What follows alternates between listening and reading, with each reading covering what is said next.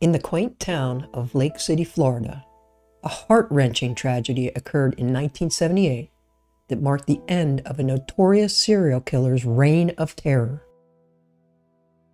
In this episode, I will delve into the disturbing and very sad story of 12-year-old Kimberly Leach, the last known victim of Ted Bundy. Her life was mercilessly taken away by Bundy, who was responsible for the murders of at least 30 young women and girls during the 1970s. This episode will be shorter than my usual stories, as I'm aiming to bring attention to the often overlooked final victim.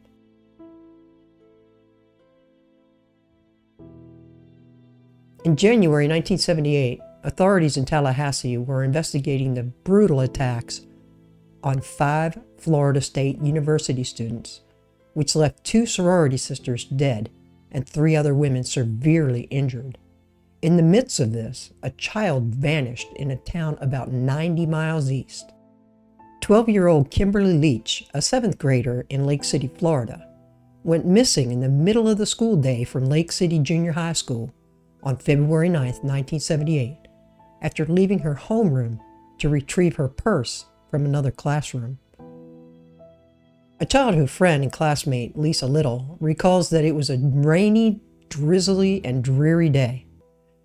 She went to their designated meeting spot to go to their next class together, but Kimberly wasn't there. Another friend, Sherry Roberts McKinley, says that she and her friends immediately sensed something was wrong, as Kimberly was not the type of student to skip class or leave school grounds. At 12 years old, skipping class was unheard of, and Kimberly was known to be a very shy gal. Lake City police conducted a thorough search for Kimberly, but to no avail. Authorities urged the public to come forward with any information. The sinister, charming serial killer, I think charming is a bit much, but Ted Bundy, lured Kimberly into his vehicle and took her to a remote area where he sexually assaulted and murdered her. Nearly 2 months later, on April 7, 1978, Kimberly's body was discovered in a wooded area near Suwannee River State Park, approximately 30 miles from Lake City. Bundy was eventually apprehended and charged with Kimberly's murder, among other heinous crimes. In 1980, he stood trial for her murder, was found guilty, and received the death penalty.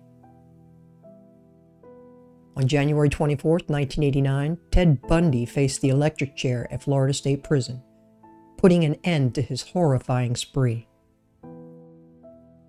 Please keep Kimberly Leach and all the lives taken by Ted Bundy in your hearts and minds. It is crucial to learn from these tragedies and strive to create a safer world for all of us that live within it. As always, thank you for watching another episode of True Crimes with Ricochet Rains. Take care of each other, and be careful out there.